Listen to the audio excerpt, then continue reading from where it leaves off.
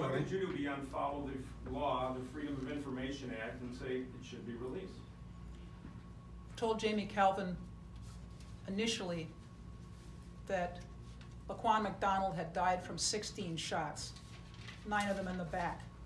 And as a result of that information, he pursued the Freedom of Information request to get the entire autopsy report and to proceed with the legal case to secure the release of the videotape, which, as I said, proved up that Laquan McDonald was murdered by the police.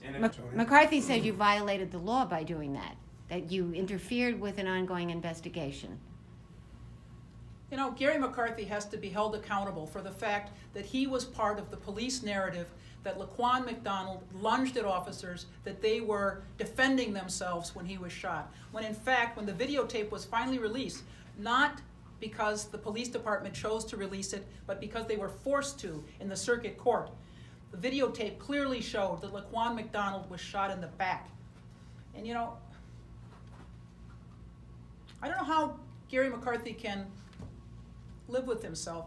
You know, he covered up the murder of a young African-American man.